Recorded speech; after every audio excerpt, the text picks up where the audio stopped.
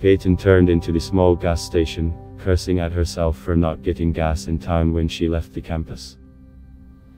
She was halfway through her 6-hour drive home in the middle of nowhere, and she would be totally lost if it wasn't for the little blue line on her phone GPS. It was after midnight, and she was tired and weary from the road. She unplugged her phone from the dash and grabbed her purse, looking around outside before stepping up. It was an awful little two-pump station with a faded sign that left out any recognizable franchise. There were no other cars, and no traffic as far as the eye could see.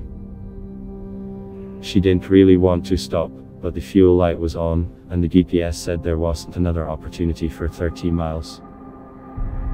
She didn't want to chance it, and she made a mental note to think ahead next time. With a sigh, she swung her door open and stepped out into the brisk night.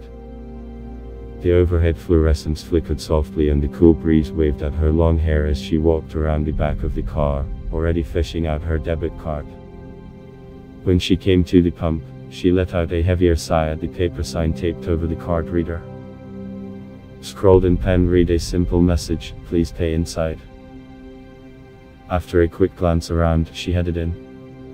The door jingled as she pushed through. The gas station smelled of bleach and stale air. An elderly man with glasses and beady eyes offered a wave as she passed. She nodded awkwardly and headed to the refrigerated section, deciding to get a caffeinated tea for the rest of the drive. She walked down the closest aisle, twirling her hair on her finger as she walked.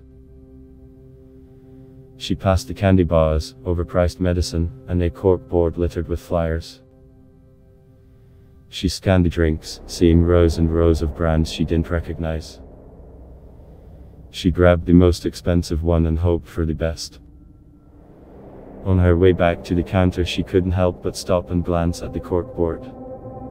Aside from the local ads, it was filled with missing persons. She looked from picture to picture, still twirling quietly.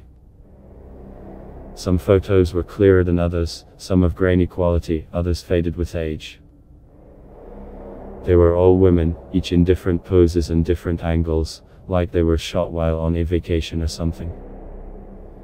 Just as she went to pull away, her twirling stopped, and she noticed a strange similarity between them all.